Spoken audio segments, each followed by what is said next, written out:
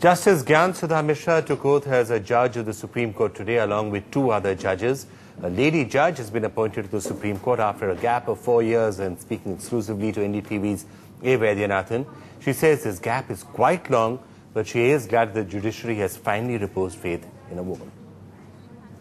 29:1, the percentage ratio of it's a male-dominated judiciary. How do you feel? Working it will be difficult?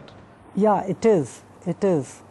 And I feel that why should the system take so long to make up its mind in reposing confidence in the ability of women?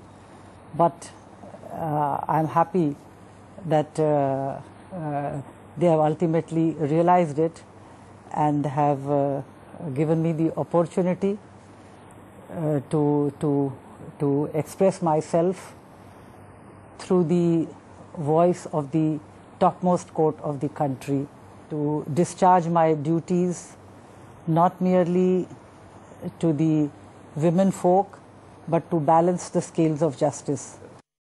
Tuba.com